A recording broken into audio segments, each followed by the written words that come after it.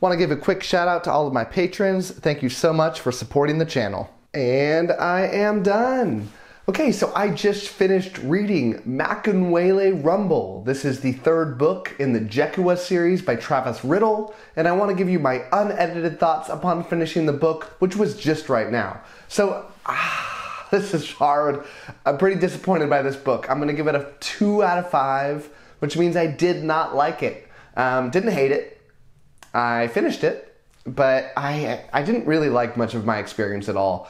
And I feel really bad about this because for a number of reasons. One, I was really optimistic that I would really like this book because I feel like I'm the only booktuber that's talking about this book. It's not very highly reviewed. The ratings are high, but you often find that in books that don't have a lot of ratings. The more ratings you get, often you pull that score down, unless you're like Brandon Sanderson or something, which Travis Riddle is not. I heard about this series a long time ago off of a random Reddit thread, and it seemed intriguing to me. It promised to be this Pokemon-inspired, low-stakes fantasy story, and that's what I got for the first 2 books, and I enjoyed it immensely. I think I gave the first one a 4.5 out of 5. I gave the second a 4 out of 5. And I've liked to use these books to split up some of the denser, really like more heavy fantasy books that I typically like to read. And I feel also bad, not only because this author is not very big, and I hate to say negative things, especially for the smaller authors that this may impact in a negative way, because Travis Riddle is the only author that I've actually interviewed before. And I really, really want to say nice things about this, but I also, more compelling than that, is that I always like to be honest with on my videos. So here's what's up with this book. And I feel like most of the people that are watching this are not familiar with this series, but what you have here is Pokemon inspired. It's just like Pokemon, but some key differences. One is the Pokemon don't actually fight each other. So the way that you catch these Jekua, that's Pokemon in this book, is that you have to use this little like technology to get really close to them quietly, use like bait, do whatever you need to do to get up close to these things, and take like their DNA on like this little, like this yellow magical stuff comes out and it captures what they are and it saves their data on like your watch or whatever, and you use different data cards. And so when you're fighting, they come out and they fight. So there's no like animal abuse. And if you really think about Pokemon, it's straight up like Animal Abuse the show and book or whatever and game. But in this, it solves that problem. And it makes it very fun. I like that aspect of this book. You have to have mana to keep them functioning. It's fun. They're short, they're sweet, they're to the point, and they tell this really small adventure. But in this book, the length like doubled. And I was critical of the first couple books because I didn't feel like they were long enough. But I think I was wrong. Or the author just didn't do what I wanted him to do here. Because the book is quite a bit longer. It's the size of like a normal fantasy book. But the problem is that he didn't tell this grander story. He filled up a lot, like the second half of this book, not like sequentially, but like it mixed up with this like love plot, and it wasn't very well done. And maybe it was, maybe I just don't recognize a good love plot when it's in front of me, but I didn't feel like it was great. And it distracted on what I wanted out of this story. In this story, the characters are at a tournament. The big tournament that they've been trying to get to is they're finally there and they're going to fight and see how they do. And you don't expect that they're going to do very well, and they certainly cannot win it because they've only been working at this craft for an extremely short amount of time, and everyone else is experts. So it ruined a lot of the tension when you already know that they're not going to be successful. It felt like this book should have come much later in the series when there actually is some tension there. And because you knew that eventually you'd be disappointed as the reader, and that it was like, why did we go through this experience? And, it was just fight after fight after fight.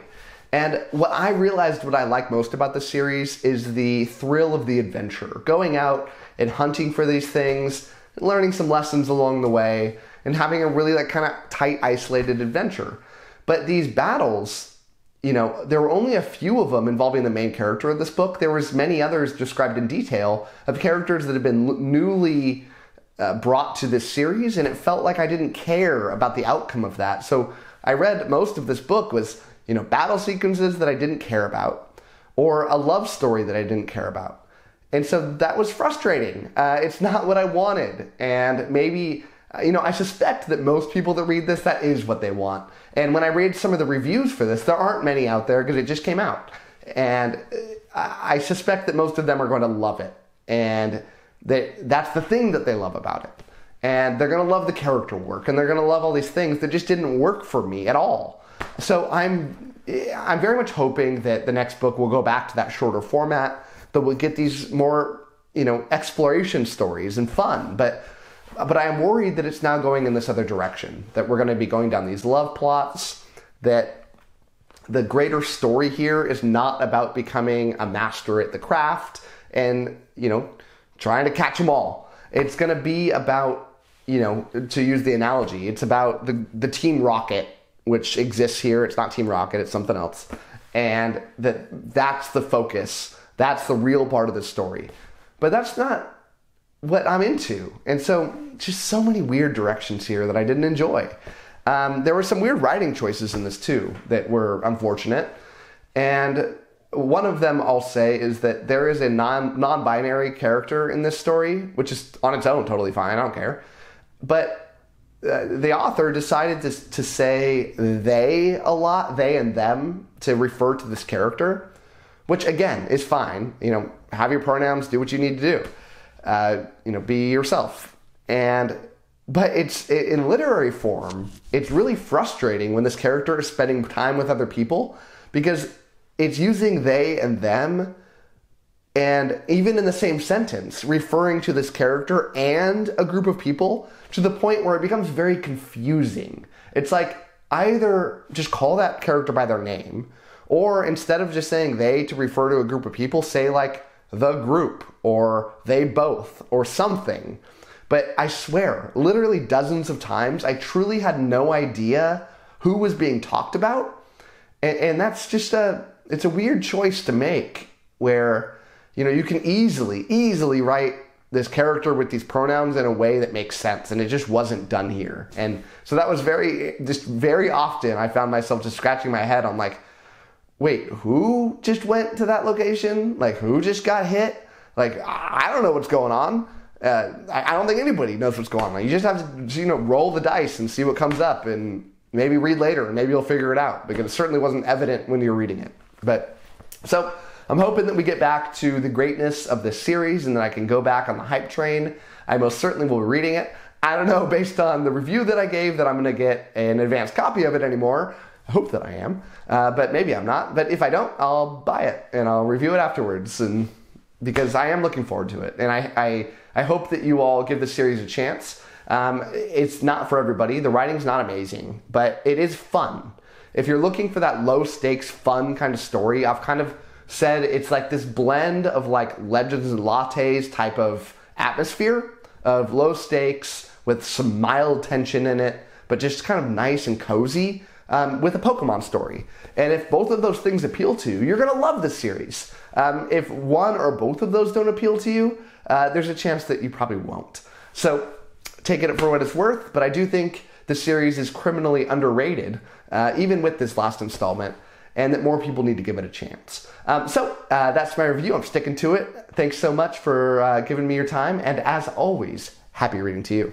Thank you so much to my patrons, with a special shout out to my Ascendant tier patrons, Anna, Ben, CJ, Danute, Darren, Jamie, Michael Sugarman, My Book is Lit, Romeo Mike, Ron Reich, Russell, and Sky.